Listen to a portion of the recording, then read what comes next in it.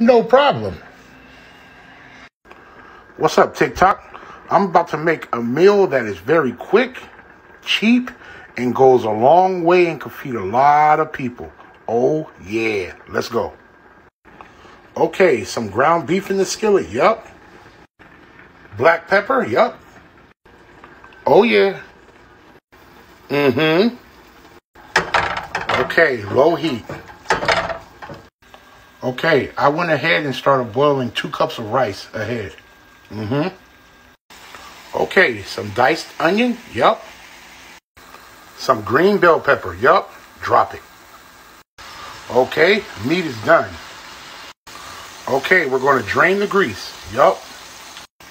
Okay, you can't drain all the grease, and we're not trying to. We got a little bit of grease still in. Oh, yeah. Okay, 2½ tablespoons of flour. Dump it in the meat. Stir it around real good in the meat. Don't worry about it. Oh, yeah. Now we're going to throw in 2½ cups of water. Yup. Turn the fire up to medium. Get it boiling. Yup. Okay, our rice is just about done. Mm-hmm. Keep stirring until it gets thick. Yup. Thickening up. See, this is the original way how you make gravy. Yup.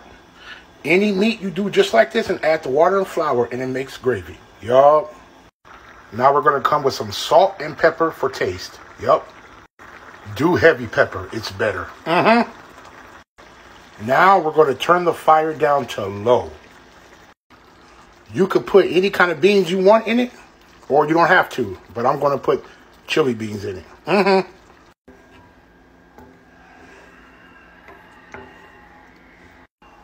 Now we're going to let it cook on low for 10 minutes and leave it alone. Oh, yeah. Okay, turn off fire. Look at all that gravy. Oh, yeah. Okay, a plate of rice. Yup.